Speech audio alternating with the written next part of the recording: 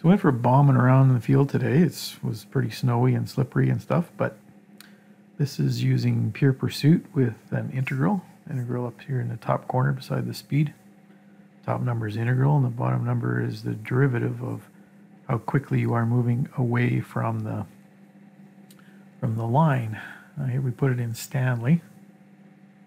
It works not quite as good as PurePursuit now. Kind of tough to decide which one to use, but you can see it going around the corners. It's not as good holding the line because it doesn't know, what the curvature of the line is as much as PurePursuit does. In a straight line in normal conditions, it doesn't matter. They both follow the line pretty well. They both have integral, but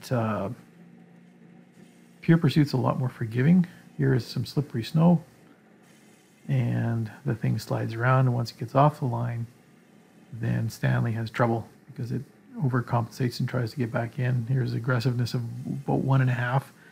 That helps it stay on a curved line, but then the double side of that is it's a little crazier on the U-turn.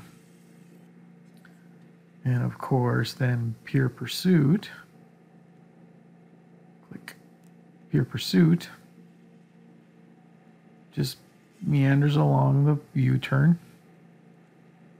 and it just stays there. It knows exactly what the curvature of the U-turn is, so it just follows a lot better. It's a lot more forgiving. The steering wheel is a lot quieter, and that sort of thing. So hands down, PurePursuit's the winner on a U-turn. Comes back on the line really well. And then now, as you can see, the WAS 0 here was 6.5 degrees one way, and now it's 7 degrees the other direction.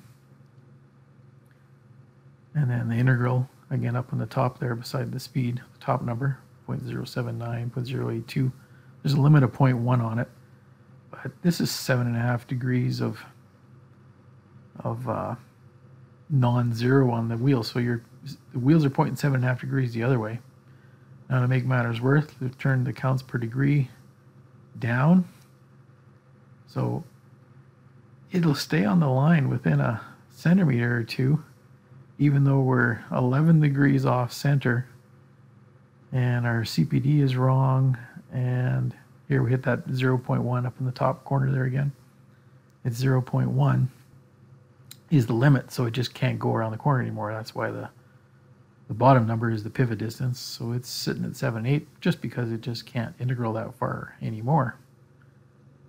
So we'll just turn down the zero offset,